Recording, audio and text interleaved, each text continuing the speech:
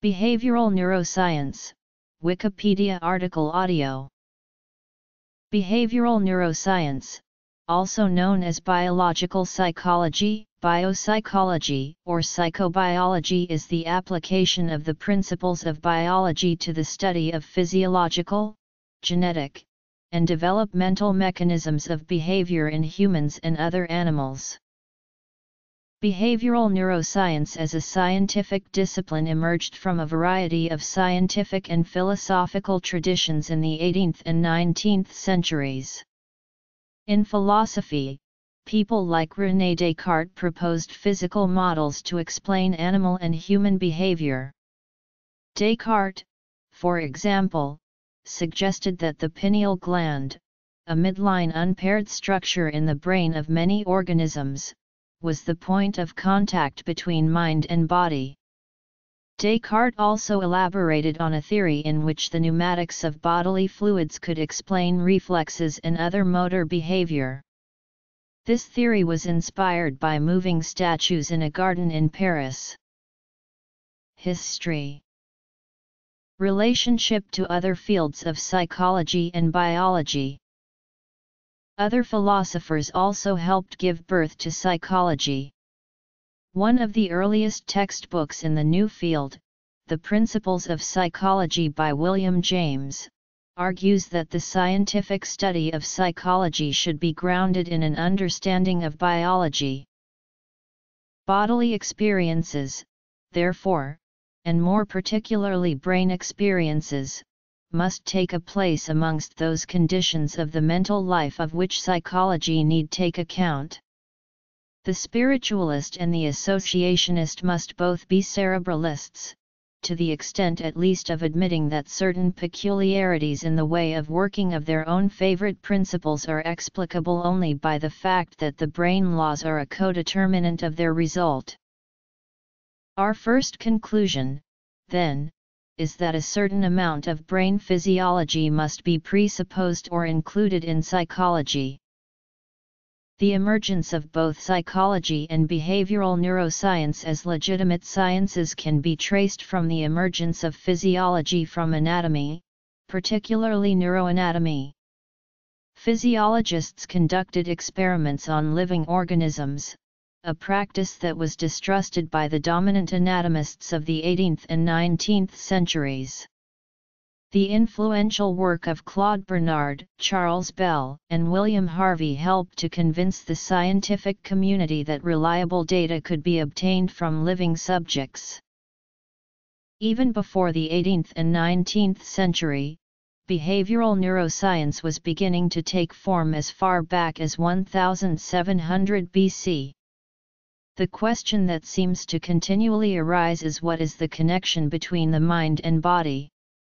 The debate is formally referred to as the mind-body problem. There are two major schools of thought that attempt to resolve the mind-body problem, monism and dualism. Plato and Aristotle are two of several philosophers who participated in this debate. Plato believed that the brain was where all mental thought and processes happened.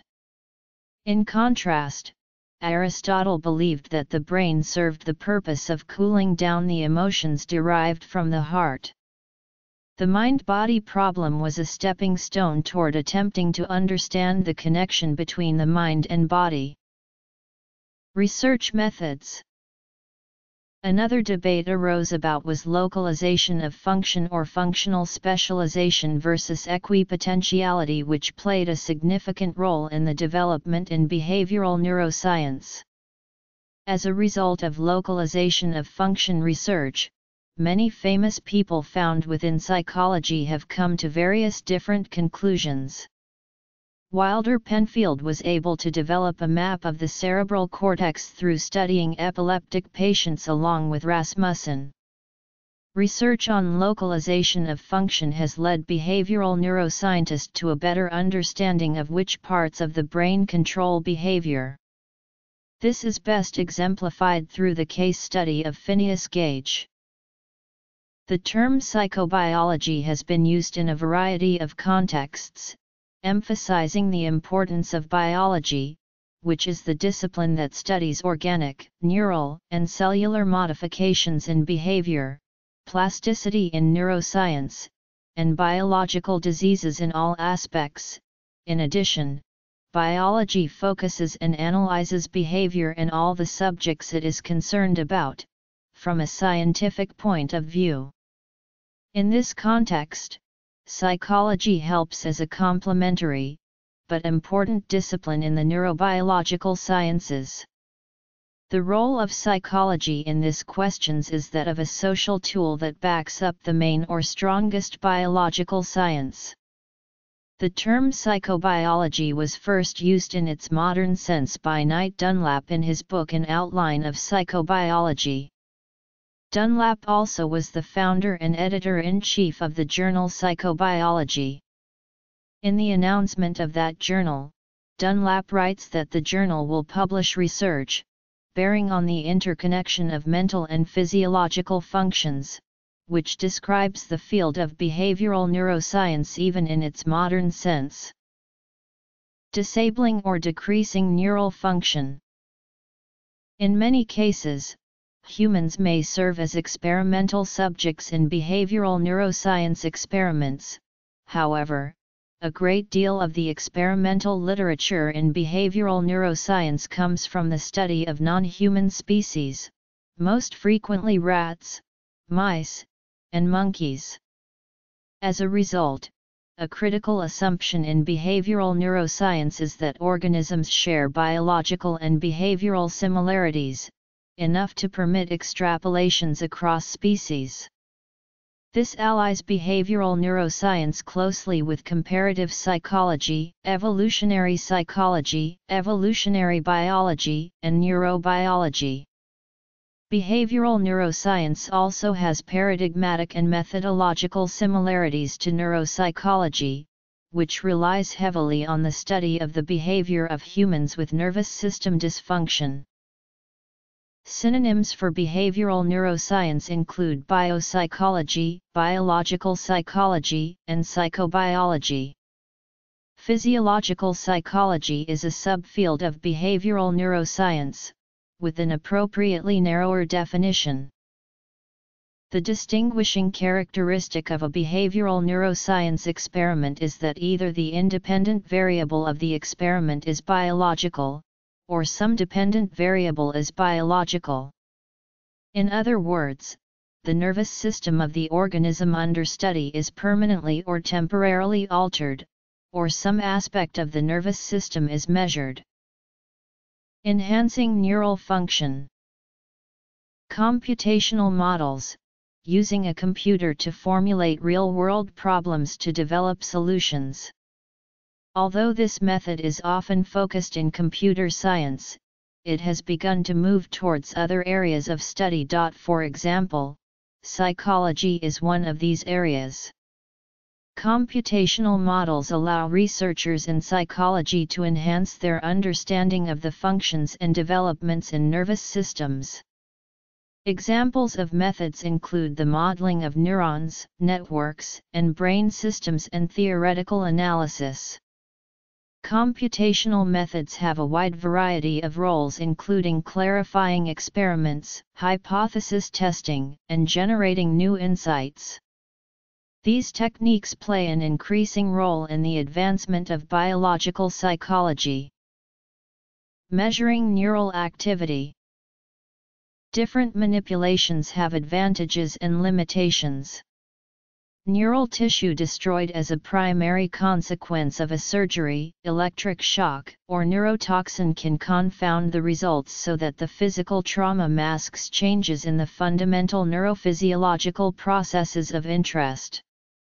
For example, when using an electrolytic probe to create a purposeful lesion in a distinct region of the rat brain, surrounding tissue can be affected, so, a change in behavior exhibited by the experimental group post-surgery is to some degree a result of damage to surrounding neural tissue, rather than by a lesion of a distinct brain region.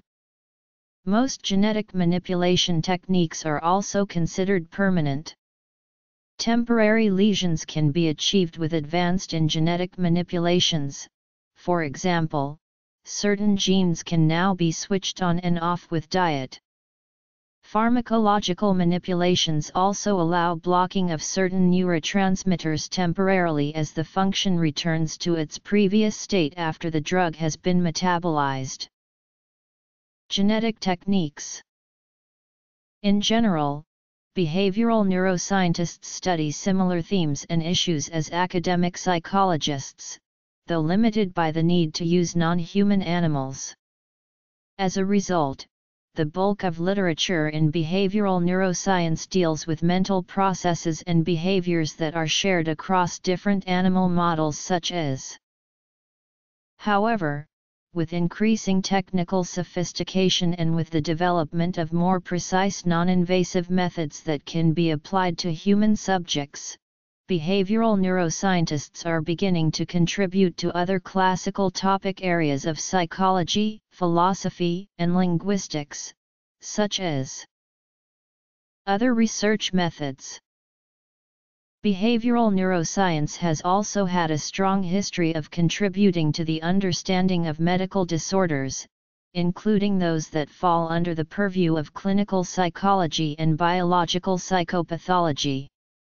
Although animal models do not exist for all mental illnesses, the field has contributed important therapeutic data on a variety of conditions, including Nobel laureates.